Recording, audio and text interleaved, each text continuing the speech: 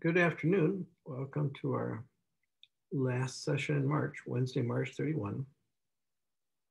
It's Math 208, Elementary Statistics. This is just a review session for your questions, but I thought I'd put some reminders on the table for you. Remember, you have exam 2 now posted on our website. It's due by 11:59 p.m. on Tuesday, April 6th. You're finishing up now. April is our last month. Your Newton Alta assignments, 1 through 26, the first 26 out of the 30, your recommended completion date on that is Monday, April 12th. After you hand in your homework or your exam next week, April 6th, you'll get a new written homework that's due 1 week later on April 13th. Remember, all Newton Alta assignments, there are 30 in all. You're required to have those completed by 11:59 on Monday, April 26th. So you have the month of April to finish up working on those. Catch up, make sure you fill in that part of your grade. Now, this review session is only for your questions. I have nothing prepared for you. So you put your questions into the chat window, or you can speak your questions out loud. I have no trouble either way you want to do it. And I will let you get to your questions. I am just cleaning up papers and working at my desk. So I'll let you ask the questions, and most likely I'll mute the microphone until you pop in with a question.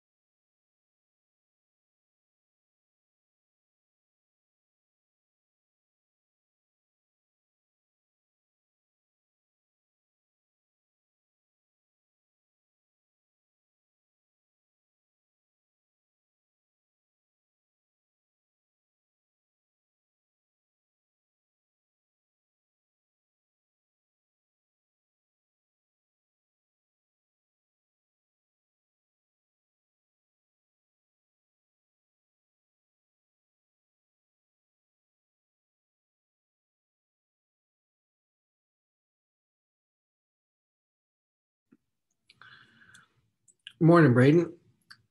I'm just sitting here in the review session, and it's like I said to everyone else, you can pop in with a question, or you can throw your question in the chat.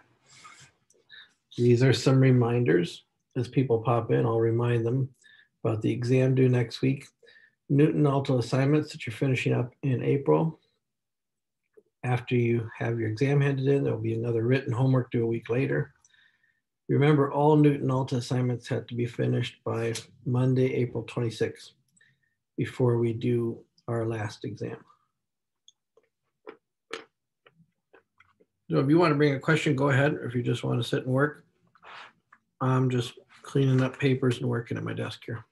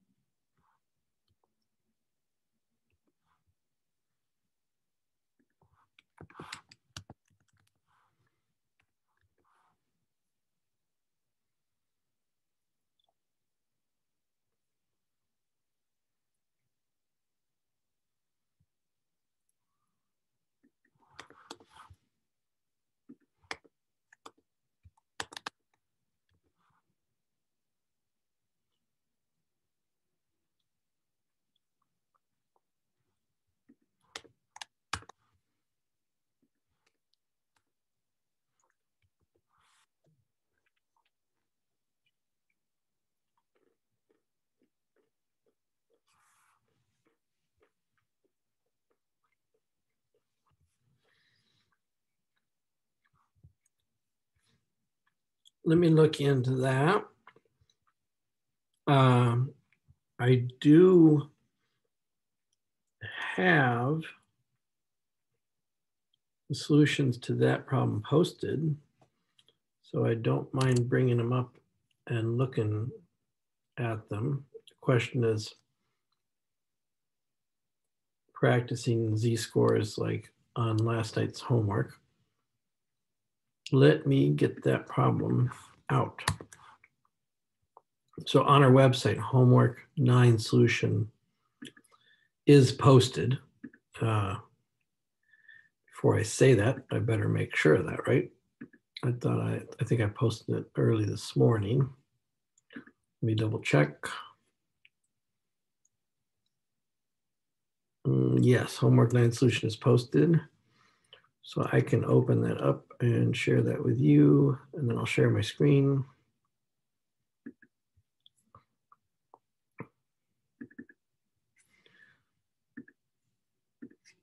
Okay, put that away.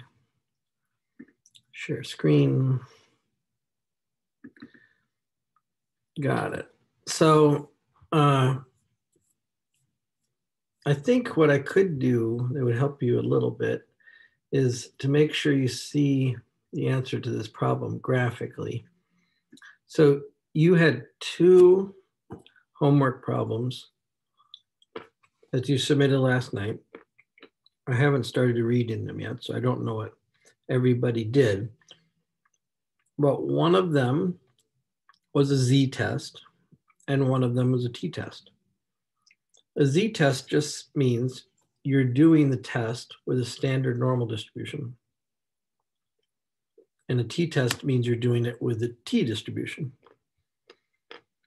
As far as shapes go, they're very, very similar. So when we show you the picture of the 2 shapes, you say, that's the same shape.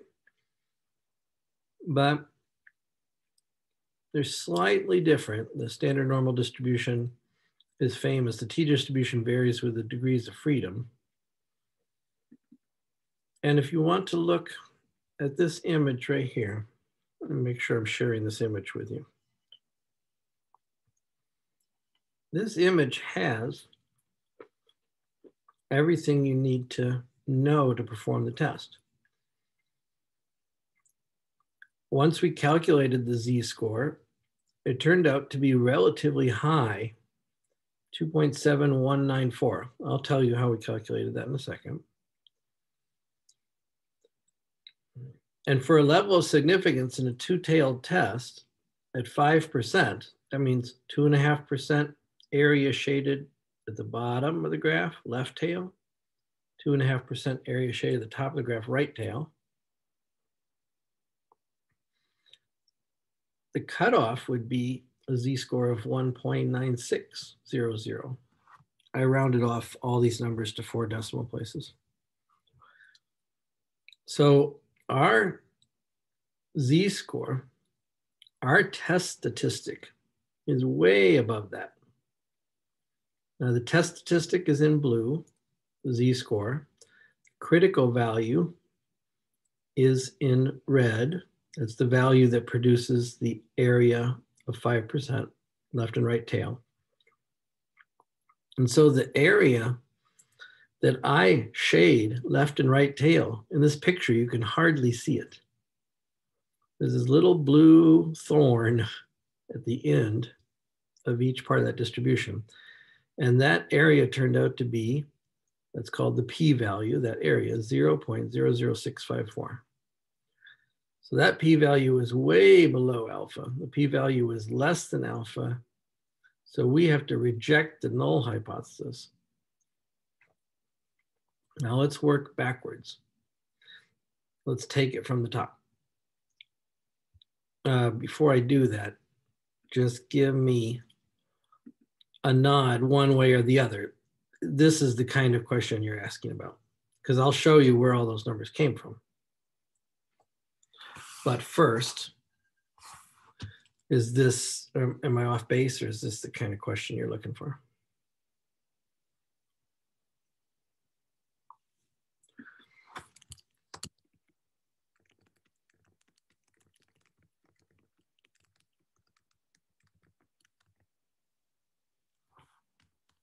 Okay, good. So now let's take the question from top to bottom. So I'm going to go back to this problem. And I'm going to magnify that a bit before I share it with you again. Let me get rid of those. Excuse me. And now I'll share this page with you again. And this is going to be helpful for everybody, recording or live. So let's take it from the top. There's a group of students transferring from a community college to a four-year college. They wondered if they're going to spend the same amount of money on books and supplies as they have at the community college. So they made a survey, 54 people at the community college, 66 students, I should say students in both cases at the local four-year college, asking them how much to spend on books and supplies. At the community college, it was $947 a year. At the four-year university college, it was $1,011 a year. Now, the problem says the population standard deviations are known to be 154 and 187. And that's the key phrase right there. As soon as they said the population standard deviations are known, then you were in section 10.2. And you have to use this particular set of formulas that I have on the paper. So you have to be looking for the keywords in the problems like that. But the population standard deviations are known to be 154 and 187. Conduct a hypothesis test to tell if, here's another keyword, the means are the same. So this is a test of equality. They want to know just, do you spend the same amount of money or do you not spend the same amount of money? That's going to be in our null hypothesis and alternative hypothesis. They did not say, you're looking for this keyword, do you spend more at the four-year college? Do you spend less at the four-year college? Do you spend more at the community college? Do you spend less at the community college? All they asked is if the means are the same. Do you spend the same amount at the four-year college? 5% significance level. That's going to indicate your level of confidence. 95%. So the first paragraph I wrote here, I just said, well, you got to make sure you're using formulas from section 10.2. And these are what they are when you're testing the differences. You will make kind of a new standard deviation by mixing the two standard deviations together here. It doesn't highlight very well on my paper. And your test statistic is this Z value. This is a Z score because you know the population standard deviations. Now, I'm going to shoot this to the next page because I had the other problem here too. So I continued my response on the second page. So now we're summarizing. Let me not show the graph yet. The graph's down here. Excuse me. The graph's down here that I already showed you, but we'll come to that. So let's get our numbers together. We're surveying students spending on books and supplies at a community college and a four-year college. We surveyed this many students at each college. The mean the average amount in the survey among 54 students and 66 students were these $2 amounts. And the standard deviation, not of the samples, but of the population, it's possible that the colleges keep records themselves, and many do. The standard deviation at the community college and four-year college for the whole population is $154 and $87 respectively. So I'm just naming all these numbers right here so I can stick them into the formula. This is what we said we were testing for. We're testing to see if there's any difference or are they the same. So the null hypothesis, by our default assumption, the null hypothesis will be you're going to spend the same amount. And you look at your surveys and you say, no, you're not going to spend the same amount. You spend more at the four-year college. Again, we don't know that because maybe we just surveyed people who bought expensive books. We want to know if this difference we're seeing is real or just bad luck choosing the people we surveyed. So we will assume first that the two means are the same. That makes the alternative. Literally, the two means are different. I've said this before. Let me say it again here. I used H naught for null hypothesis. So does the book. I used H1 for the alternative hypothesis because HA is very hard to read on paper. Sometimes the A looks like a 0. When you say this is a two-tailed test, that refers to the graph that we're going to draw later. And that is two-tailed means mu1 could be less than mu2 or mu2 could be less than mu1. Those are the two ways you could be different. The z-score we compute by sticking in those numbers that we were given in our table. And that's where we get this magic 27194, negative 2.7194. Negative z-score, then you're to the left of the distribution. Positive z-score, you're to the right of the mean of the distribution. So I want to add up all the area. Now I'll go to the picture. Below negative 2.794, 2.7194, and above 2.7194. And I did shade these blue in this picture. It's so small, it's hard to see that blue, but it's coming through fairly well on my monitor if it's working for you. Now, how much area when I did that shading?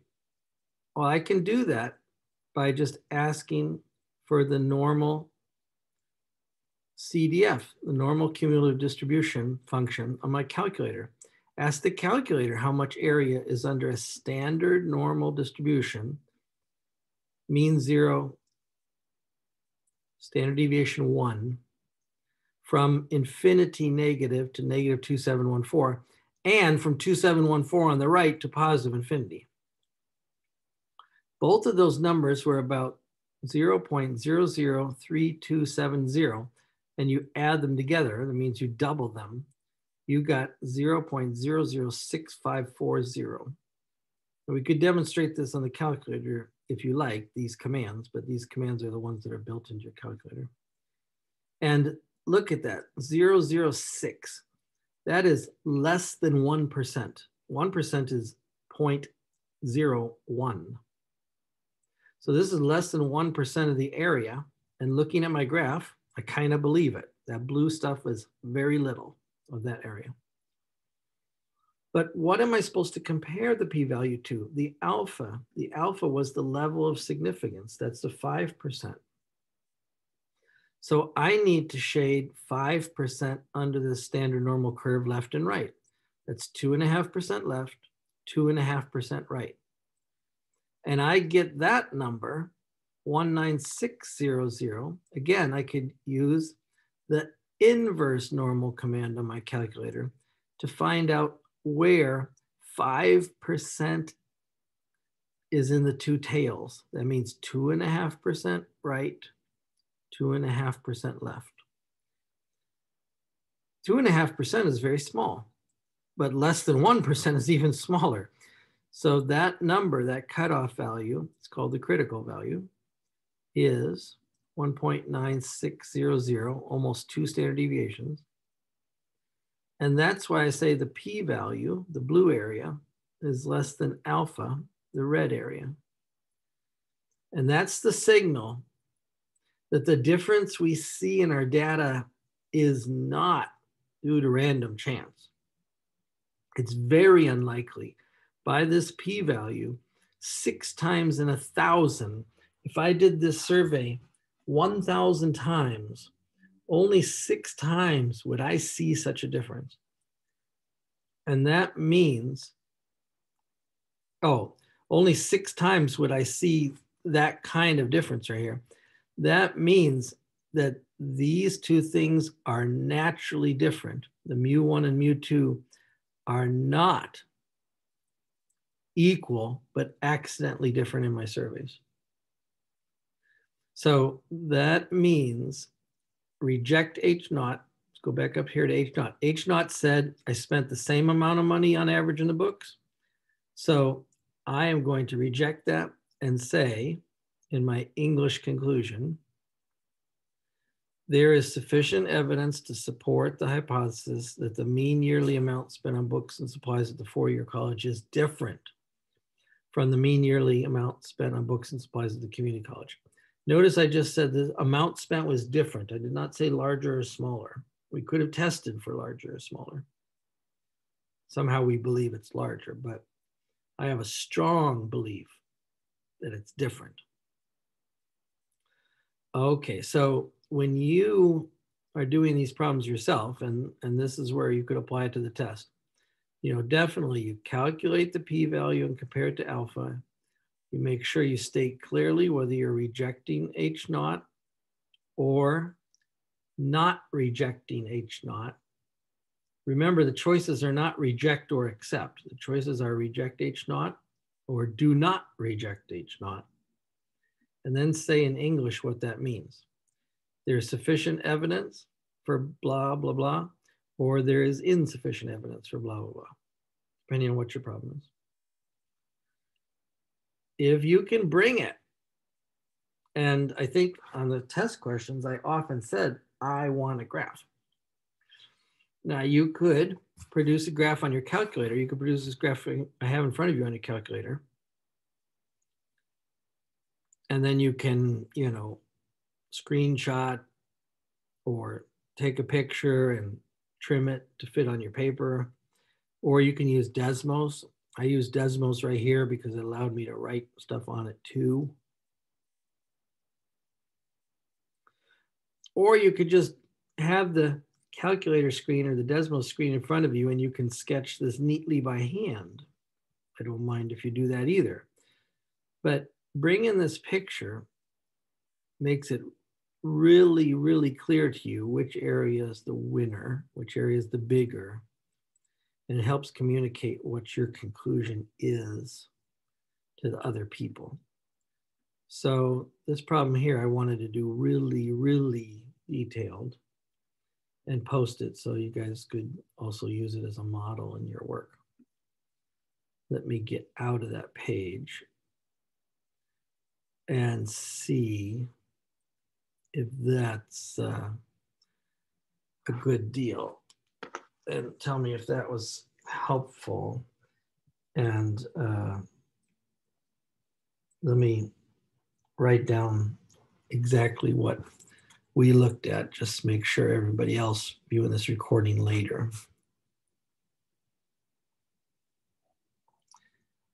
sees what we were looking at.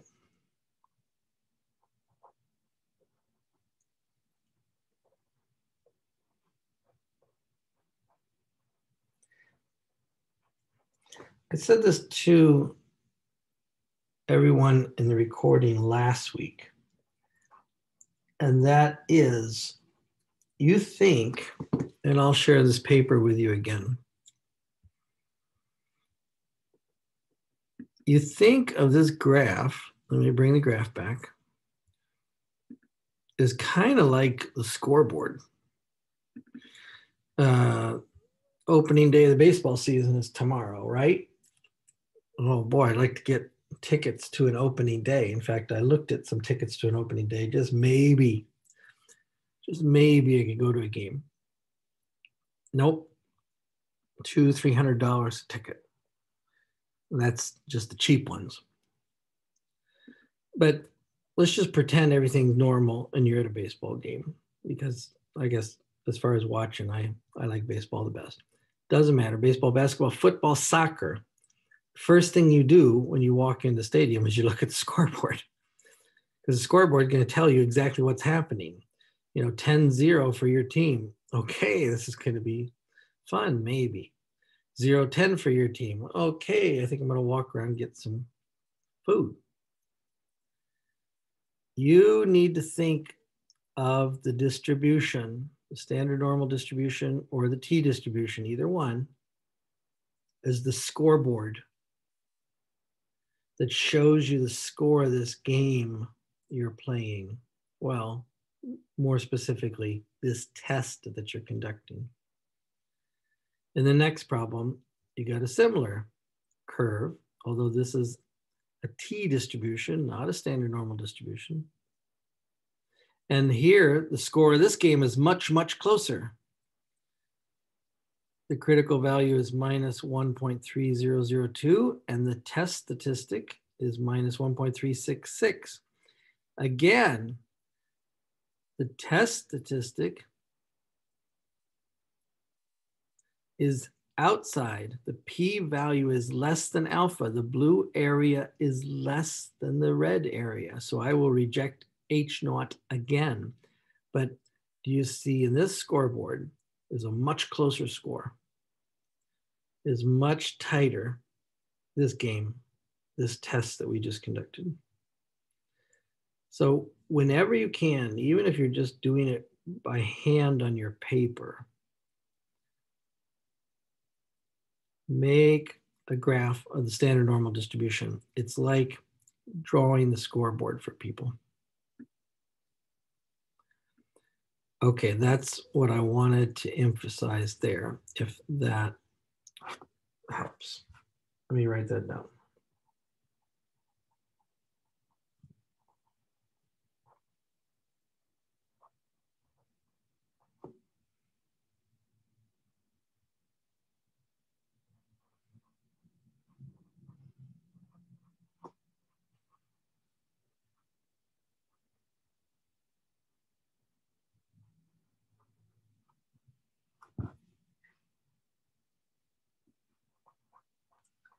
Standard normal distribution, which is normal distribution with mean 0 and standard deviation 1.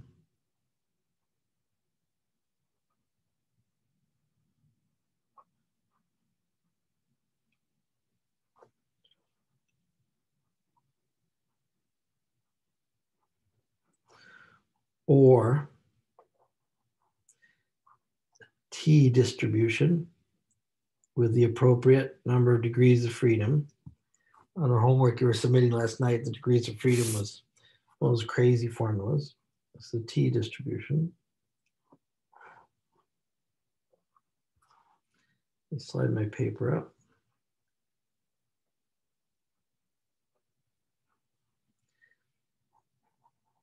These are the scoreboards.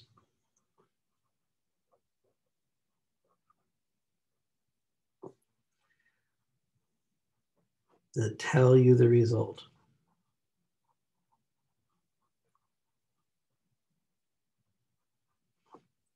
Instantly.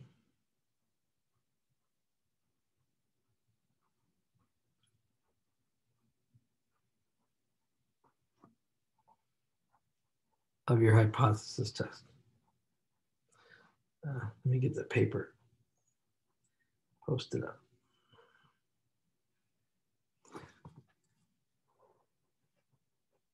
So it's very helpful to add a drawing of that distribution to your hypothesis test.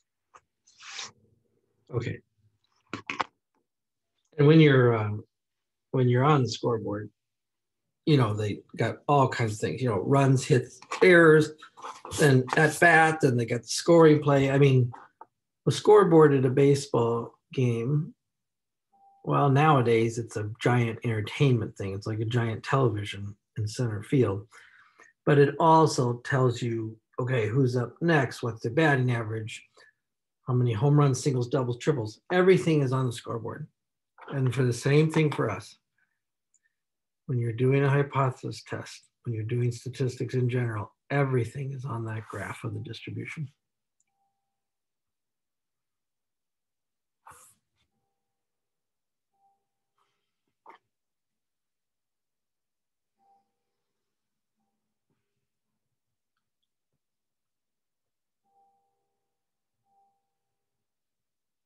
Okay.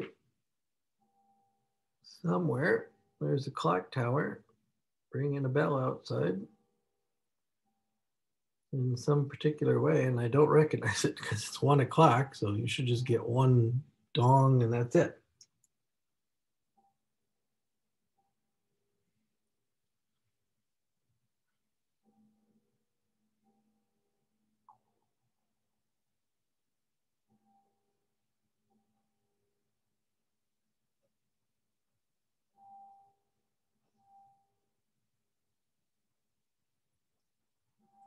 I don't know if you can hear that ringing.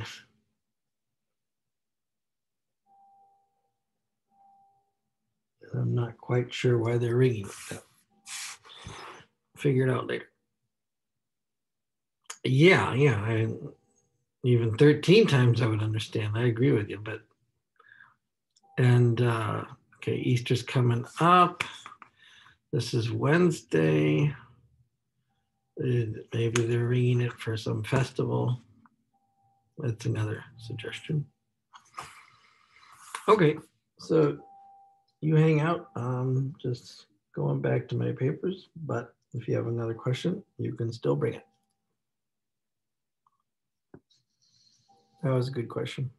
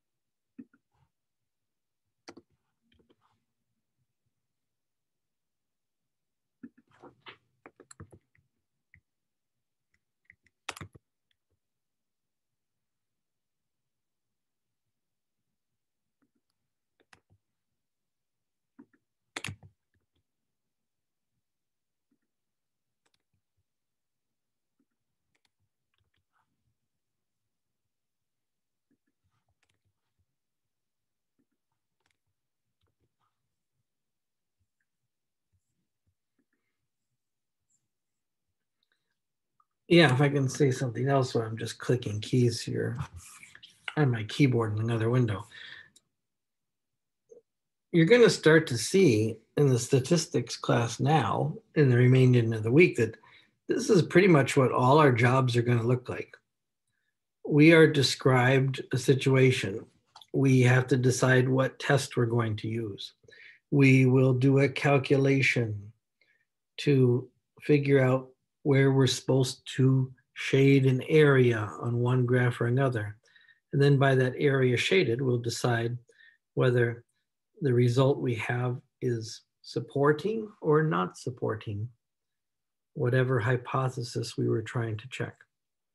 So this is going to be the common way we walk through just about all of our problems now. We don't always use the standard normal distribution or the t-distribution. We're going to introduce some new distributions next week.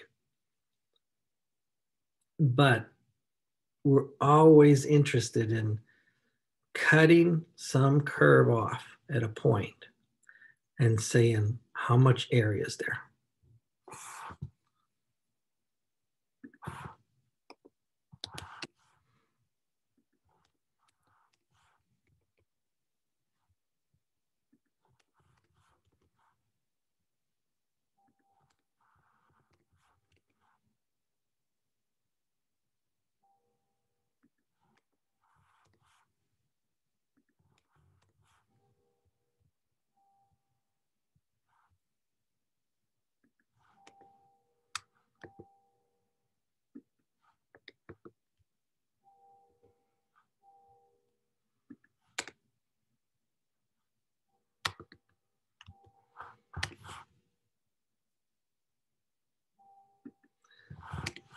Let me check that out. The suggestion is problem 121 in chapter 8. Okay, let's look at that question and see what we got there. I can pull it up on the screen if we like, but first, just scan it in my book here. Population proportion.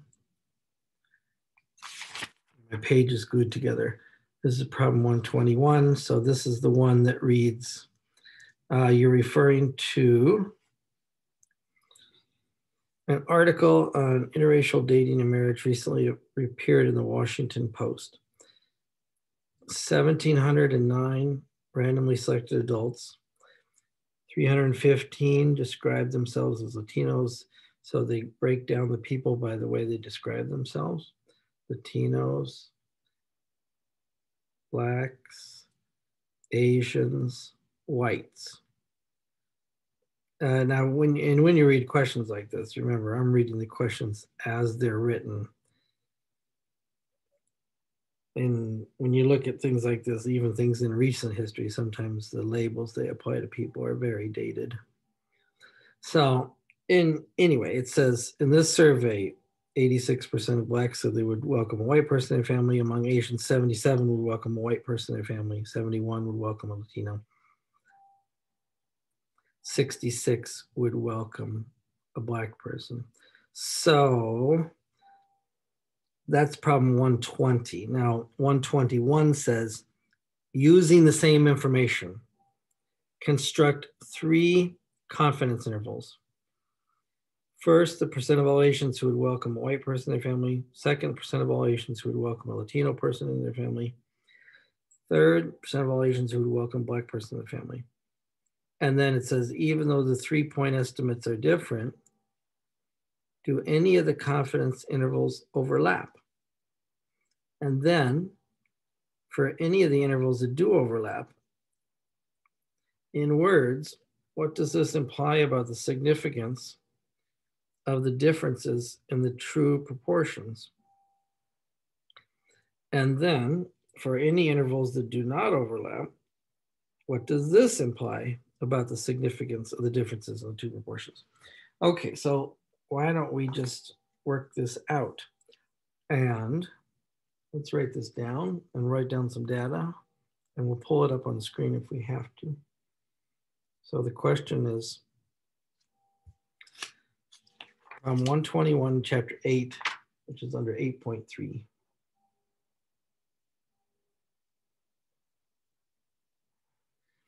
Which talks about population proportions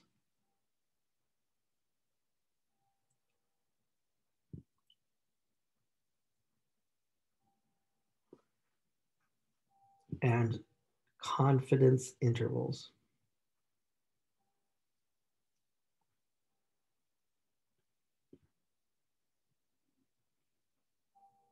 So even here, I have to choose the formulas to use according to the problem that I'm given.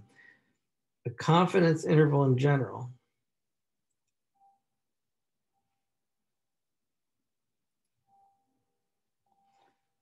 is some point estimate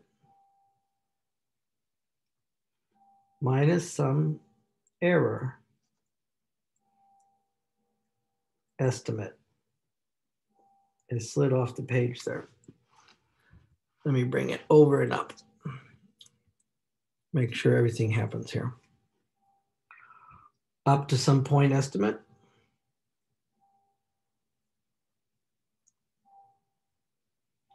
Plus some error estimate. So you need to know what is the point estimate and what is the error estimate. In the population proportion, and I can show you the page where they define this for you, but the point estimate is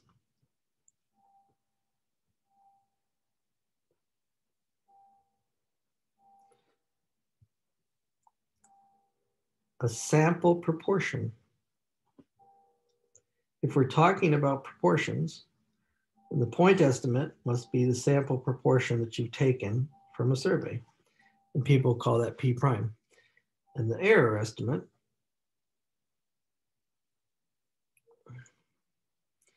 is called the error bound for proportions.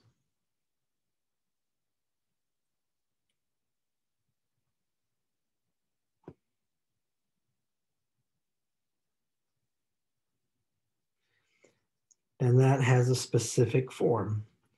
And in this case, it uses a z-score times a specific standard deviation.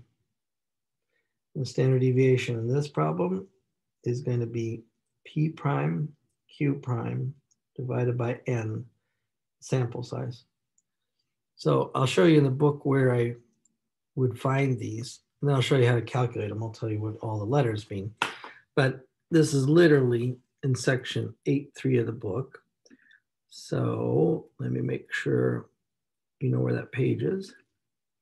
I'll open up the book to that page on my screen, and then I'll share the screen with you.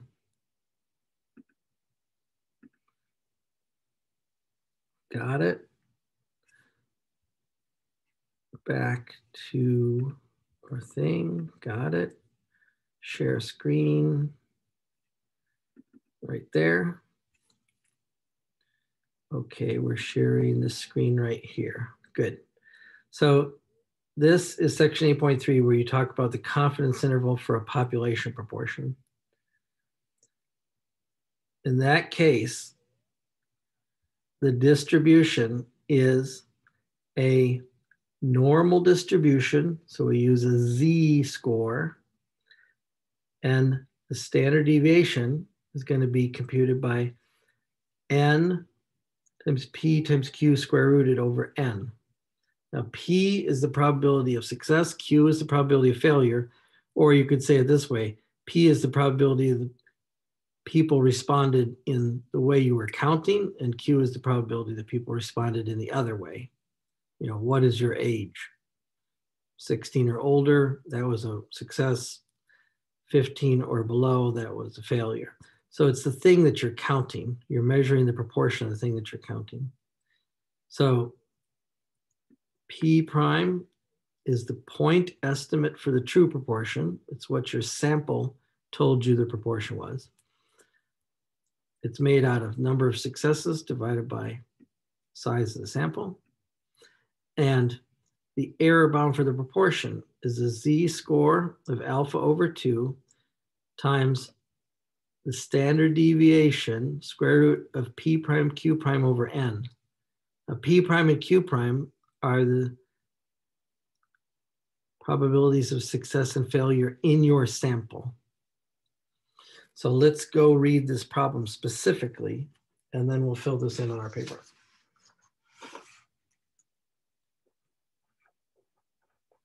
I'm shifting my paper, and I'll bring this up in front of you on the screen just so we can read the key points. Problem 121 uses the information from problem 120. And again, I'm just going to read this as it's written with the terms that they use to describe things here. Okay, let me bring this window over to the next screen so I can look at it with you. Get rid of that screen. Keep that screen. Stop sharing. So go back to my paper. There's my paper. Okay, got it. So I want, I'm trying to move this window out of my way so I can see my paper totally, and the window is fighting me.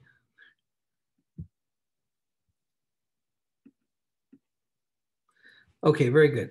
So I want to construct 95% confidence intervals. 3 95% confidence intervals.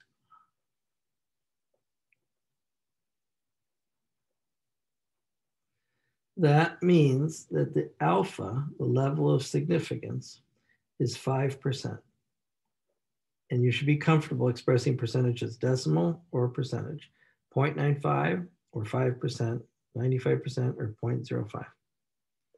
Okay, that means on my scoreboard, I'm drawing a tiny scoreboard here. I want to know where 5% of the area is, left and right, under standard normal distribution.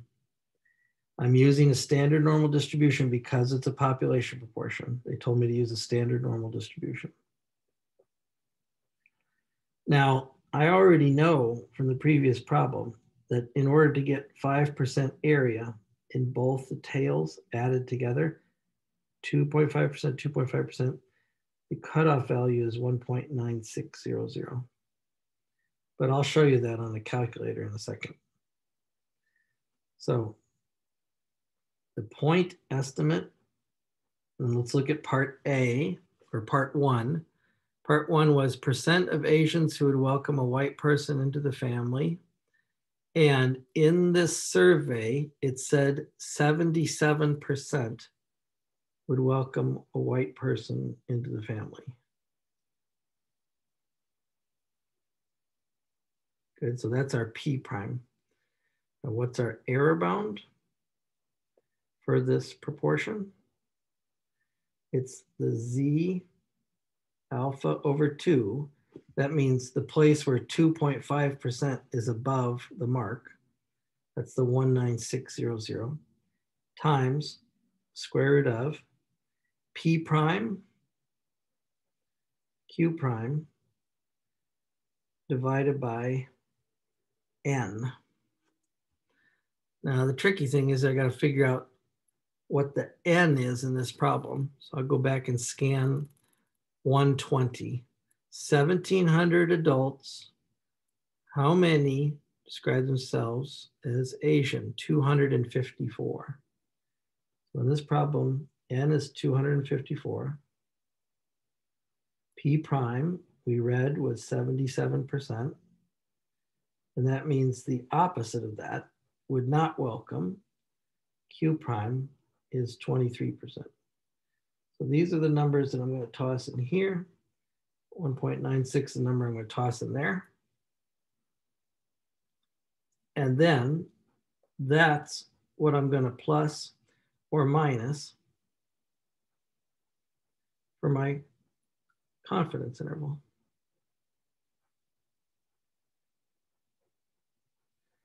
My 95% confidence interval. So I'm going to switch to the calculator to show you how I find that Z alpha over 2 to demonstrate where I got that 196 from, even though I'm borrowing the 196 from the previous problem where we already did it. So let me pop open the calculator.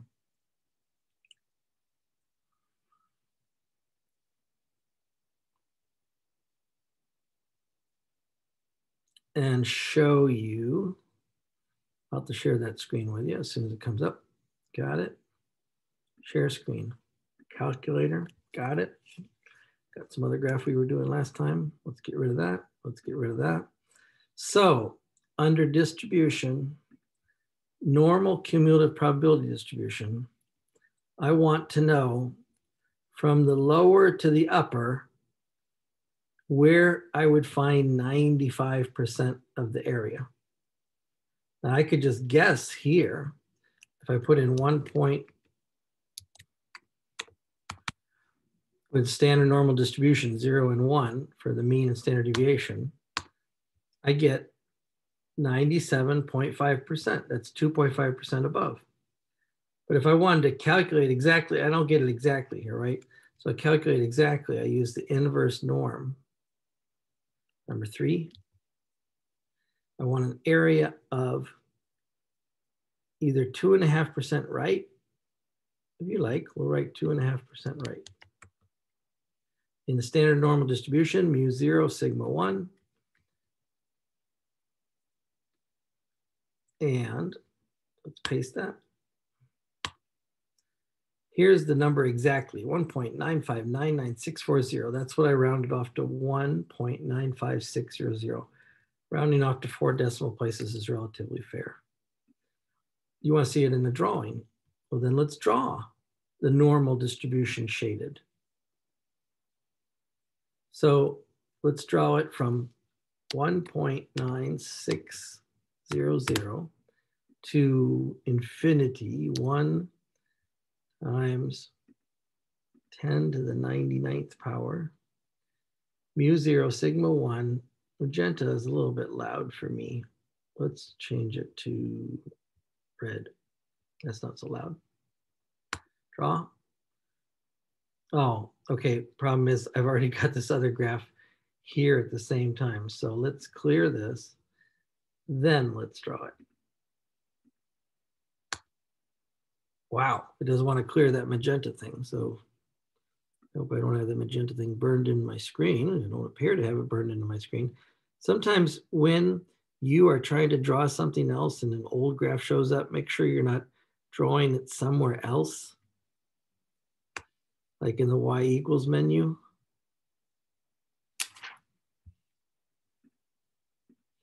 But I'll show you how to get rid of it if all else fails. So one more time, looking at that, upper 1.9600, upper is, gosh, get the arrow going down there. Okay. Yeah, I got my keyboard and the keys on the screen and they don't cooperate. 1.96600, 1.9600 down 1 times 10 to the 99th, draw. Okay, not getting rid of the pink thing, right? So go to a window and resize the window just slightly. How about -4 to 4? That usually wipes the graphing window clean. So now let's try it. Distribution, draw, shade normal. Problem is I got to re-enter this stuff, 1.9600. Upper value, 1 times 10 to the 99th. Now draw. Okay, so I got a clean drawing. So there's my 5% right there. Notice it says 2.5% on the right. If I want to add the other part, 2.5% on the left, then I guess this is the time I want to have the two things drawn at once. So I could do that right here by typing in minus 1.9600.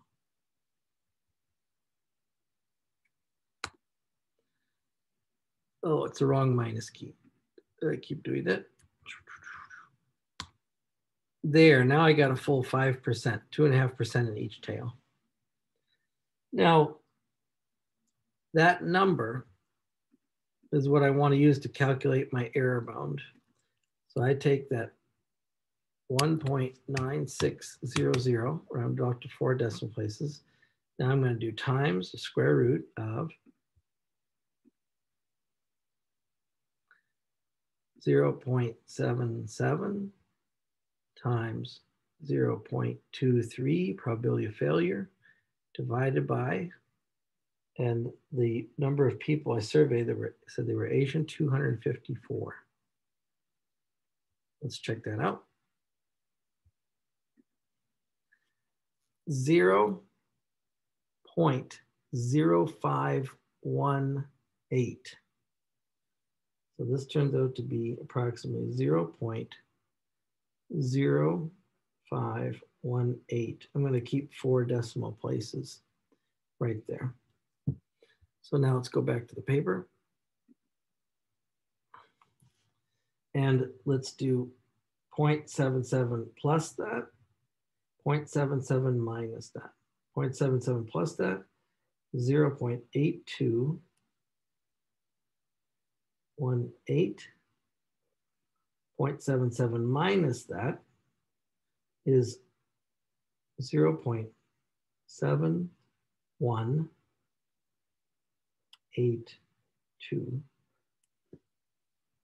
You could do those two numbers on the calculator.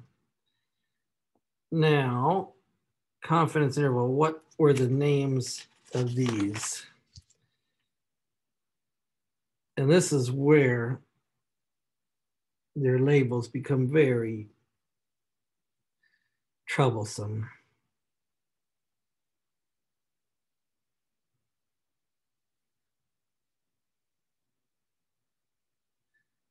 So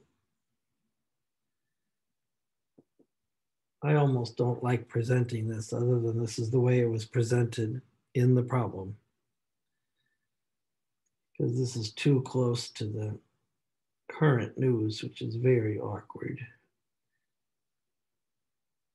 in many different news stories. Okay, now let's check out the intervals for the other ones.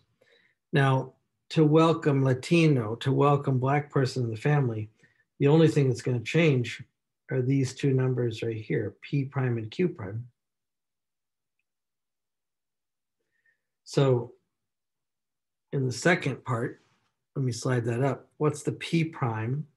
Would welcome Latino into the family. 71% would welcome Latino person into the family. So their P prime is 0.71 and Q prime is 0.29. And I can put those numbers into here. Those are the only things that change. Still have 254 Asian people surveyed, still have the Z alpha over 2 is 1.96. So let's run that on the calculator. I just have to repeat the last command and change the two numbers from 77 to 71, from 23 to 29. That is an error-bound proportion of 0.55055.8. 0.0558. Now remember, I'm subtracting from and adding to 0.71, not 0.77 anymore. So let's do 0.71. Go back to my paper for you, recording wise. If you're listening to this live, you can look at any screen I'm giving you, but for the recording, let's record this paper. 0.71 plus or minus this error bound. So plus is 7658.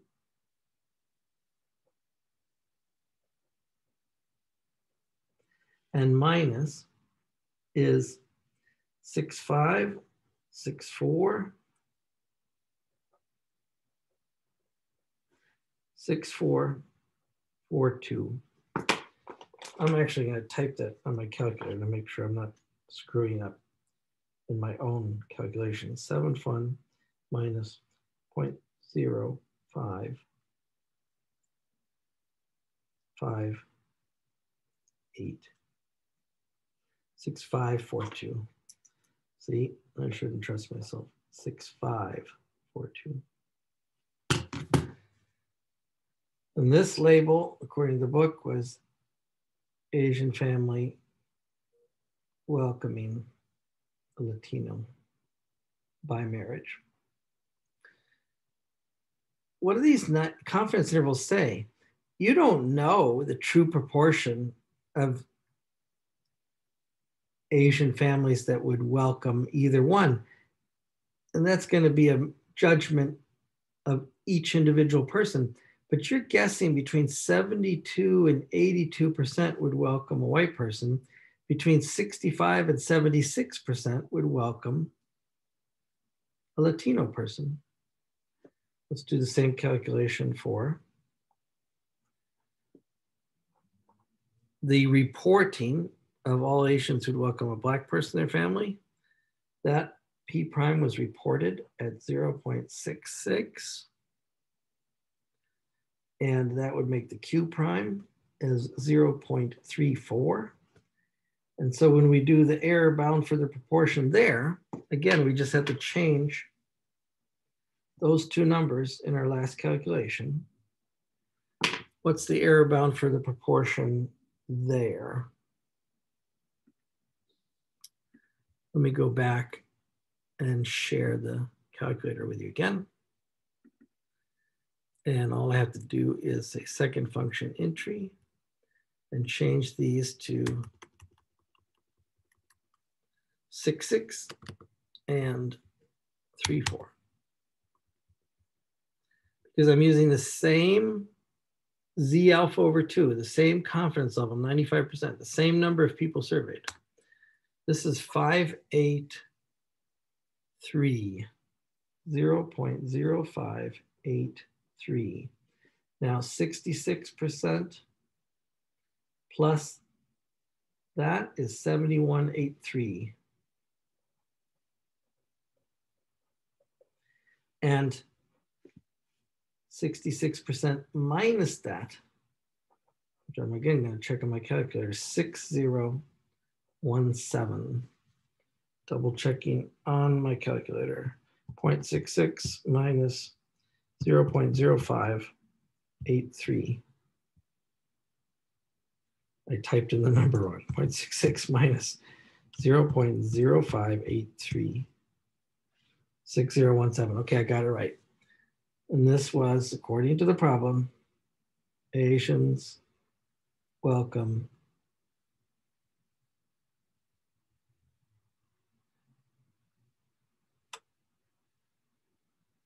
Black person. And this was in each case by marriage.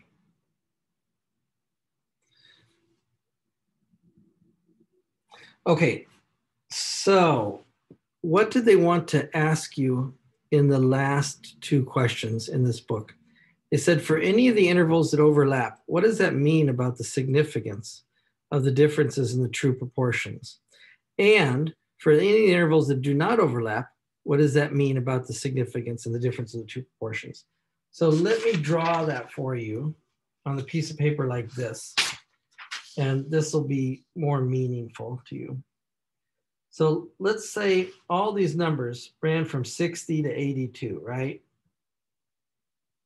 So let's run this and let's call this 60%. 1, 2, 3, 4, 5. 70%. 1, 2, 3, 4, 5. I'm counting marks on my paper. Oh, let me go back and share my paper with you. 80%. So I want to show you these confidence intervals, all three together in a graphical way. Okay, 1, 2, 3, 4, 5. This would be 90%. We never got up there. So each one of these marks on the thing is 2% because there's 5 marks between each. So the first mark, let's put that in one color. And that is from 71 to 82. And that's approximately almost 72 to 82. And that's approximately like this. Now, I'm just drawing this very casually with my pen on the scale.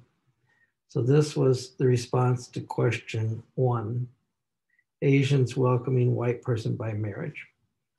And then next color, welcoming Latino. Let's draw that in blue, 65 to 76.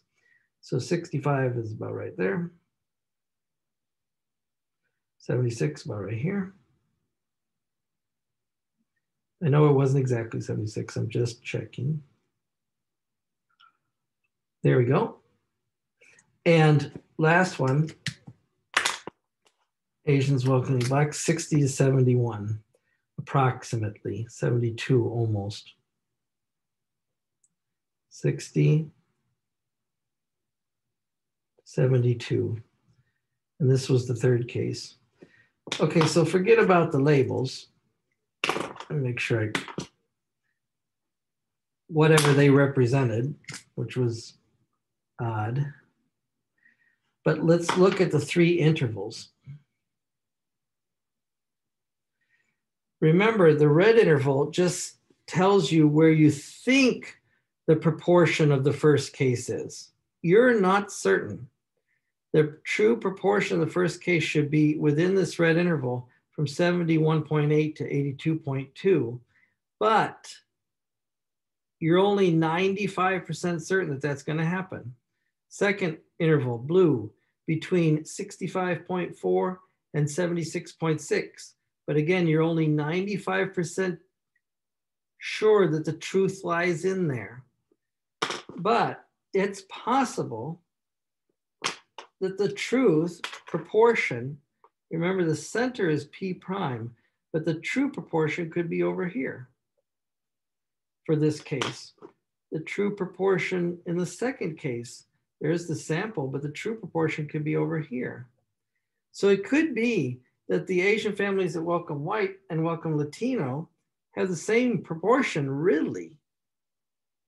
And we don't know within the margin of error of our poll. And it could be that the Asian families that welcome the same proportion of either Latino or Black are in the same overlapping interval, but we're not certain. It does not look like purple interval overlaps red interval, and certainly not by numbers. 713, 7183, 7182. I guess the red and the purple one do overlap.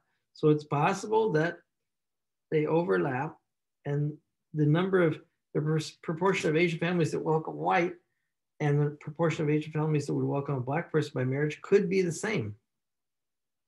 So these error bounds, these intervals are telling you that you're not sure where the exact number is, but you're giving someone a range within 95% confidence.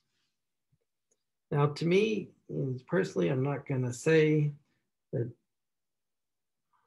it makes sense to have such a discussion, but I was just executing the problem. So I'm going to leave the problem at that. That's what they wanted. These are the descriptors they used.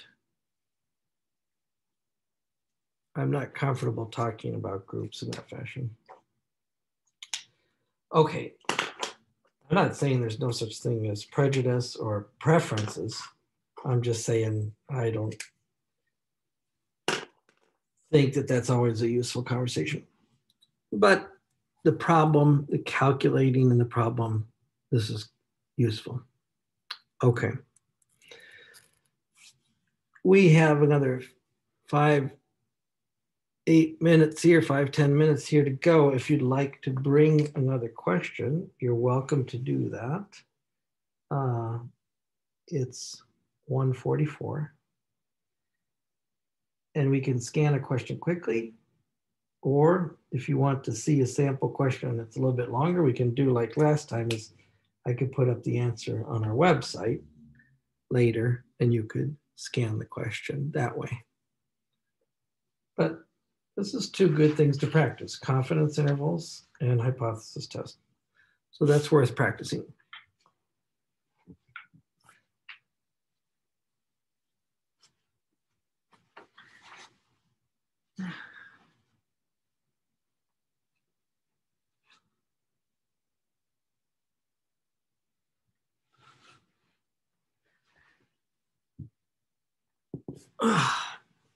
I'm just trying to find my shoes and socks here. Excuse me.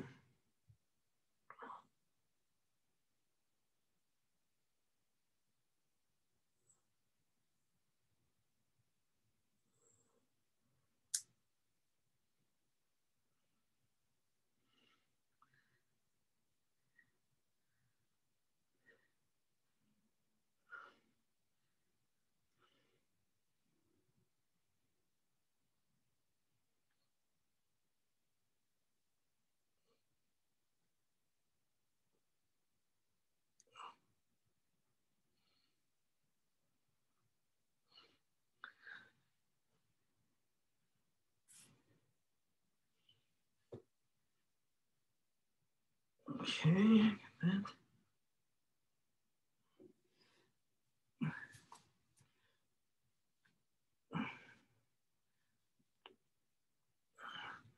While you're working on the test over the weekend and such, you're also welcome to send me questions by email. If I can answer them, I will.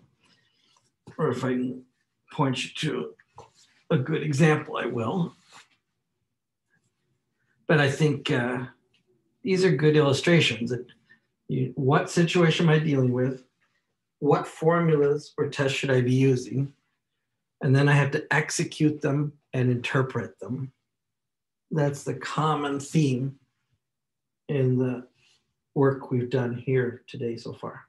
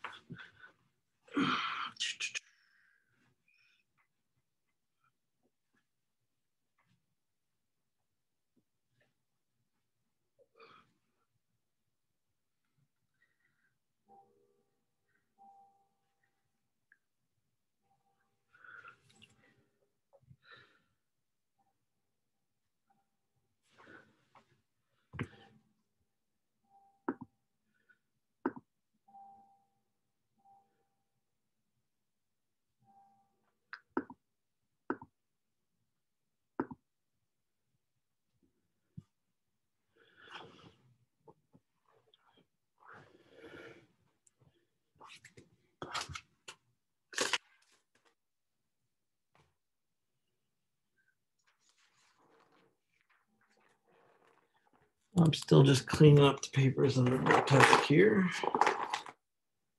Papers and pens.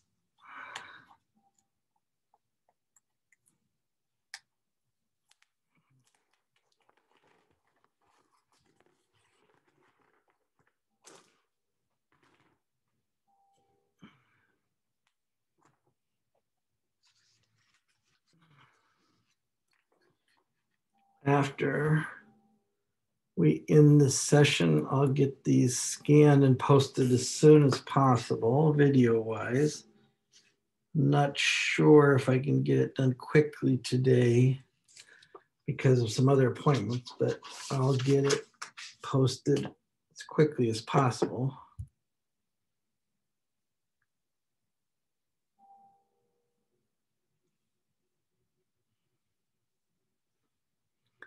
Is there anything else you want to throw on the board? Anybody, before we wrap this up and process the video and post it?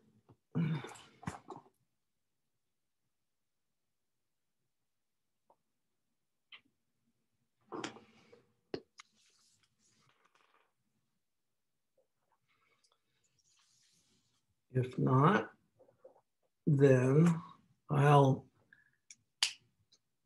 copy these papers and post this video as soon as possible. Oops, sorry. I kicked the camera again. And you have any other questions, you just shoot them to me over the weekend on the email.